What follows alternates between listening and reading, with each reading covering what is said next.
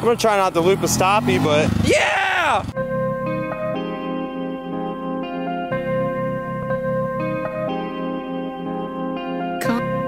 Conscious. Tank Willie, yeah. Watch me tank Willie. Well, hello YouTube. We're out here today at the stunt lot. We've got Saucy Stunts, Lewis eating Chick-fil-A. But I brought the new Project Grom out, and I decided, since it's so trashed, somewhat my fault and neglect in the past from the previous owners, figured would you do like a roast sesh and take turns pointing out everything that's messed up with it. I'll start off. As you can tell, the Santa video, we took some jumps, and now the exhaust is mounted by just the header, nothing else. So we need an exhaust. What else do we need, boys? Definitely got to get a slip cage on that guy. Right, this peg right here, if you guys can take a look, it's totally tweaked. That was the first break-in session on her. What about you, Lewis? You see anything else wrong with her? I don't think so. Those stock rear sets. What's wrong with the rear sets? Oh yeah, I snapped it. That's what's wrong. Damn! Oh, I snapped it even more. That's actually super new because I snapped the peg off first, and then I guess I snapped the post, so there's no turning back on that. We're screwed. I guess it's my turn. Let's see how she runs, people. Oh yeah. Got that John Deere upgrade. It was smoking oil, but I believe it's just yeah, most likely. But I think that just about wraps it up. Oh. Some axle adjusters. See, this side I thought was normal. As you can tell, it's a little tweaked. Then I realized that it has its own little piece that it's missing. Black brake fluid. I'm sure to complement the rear as well. I think you're supposed to change your Grom oil, what's the by the book, like 200 miles or so? Nah, it's a little more than that, but I change mine about once a month. It definitely needs it. Yeah, I think this has been about once a year.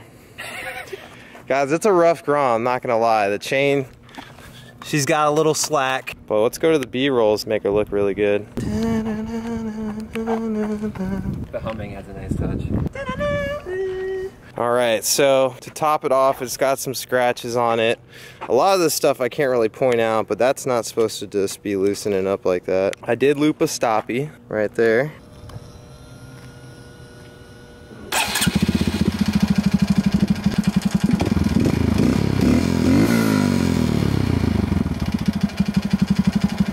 Alright guys, pray for us as we embark on the Grom build series. I'm gonna ride it one last time before we start to tear it down. Most likely we'll be hitting up Photogrammer for a lot of tips and tricks on how to not destroy, rebuilding a Grom. Hop on the Patreon if you guys want the early start on seeing the Grom build series begin, because parts are on the way.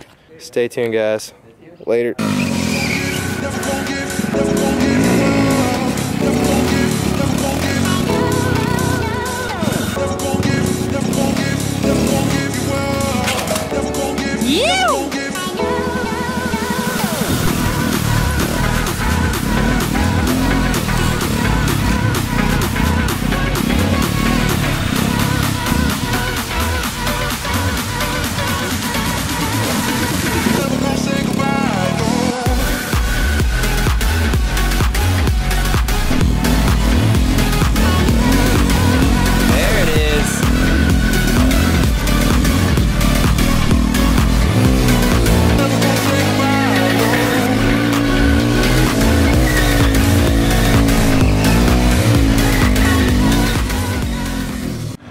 He's fighting it the whole time when he circles. You can actually put all your weight on the 12 bar.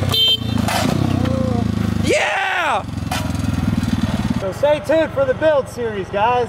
It's good to finally let go. I ain't worried about a thing. I just like to keep it mellow. Yeah, I like to keep it mellow. I smoke and keep it mellow. I drink and